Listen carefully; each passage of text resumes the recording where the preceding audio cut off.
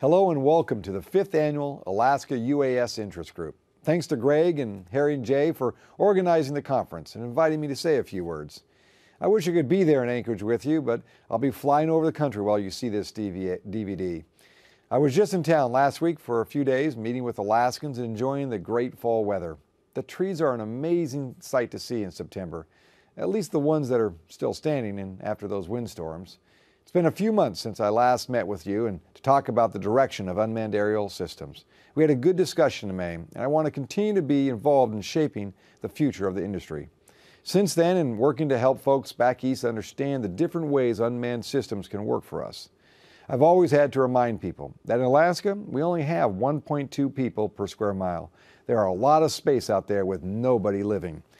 With it, taking photos of marine debris on over 40,000 miles of coastline, surveying massive wildfires, or gathering data of receding Arctic ice, there are lots of places where we can use a little extra help from these machines. And that's without even mentioning the real and potential military uses for unmanned systems. When it comes to unmanned systems, my number one priority is ensuring that Alaska is the leader in research, construction, and use in the nation.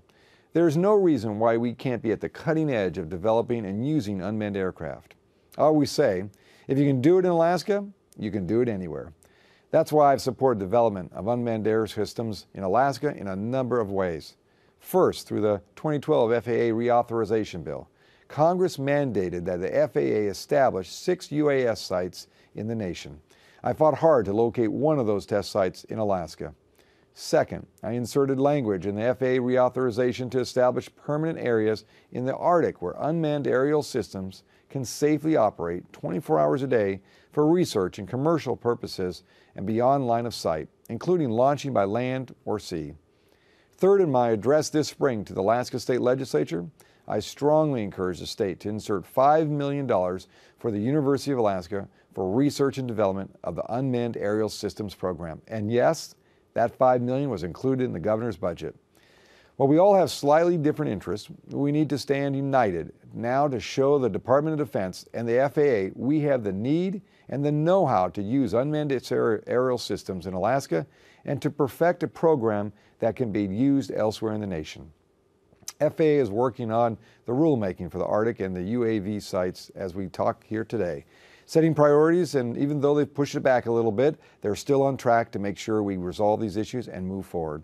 I just recently had a conversation with the FAA Administrator, Mike Huerta, just last week to repeat our message that unmanned aerial systems are a priority for Alaska and is good for science, business, research, technology development, and safety. Also expressed to the FAA, it is all of our interest that unmanned systems are fully integrated into Alaska's airspace and that the national airspace, so our skies are 100% safe for our GA, commercial, military, and unmanned aircraft. I hope you have a productive meeting. I look forward to hearing from you about how I can continue to advocate on your behalf. To all of you, thank you for your commitment to this important technology. I believe unmanned vehicles are part of the new frontier and that they have a place in our airspace. Please continue to work hard, and I will support your efforts in any way possible. Have a productive conference.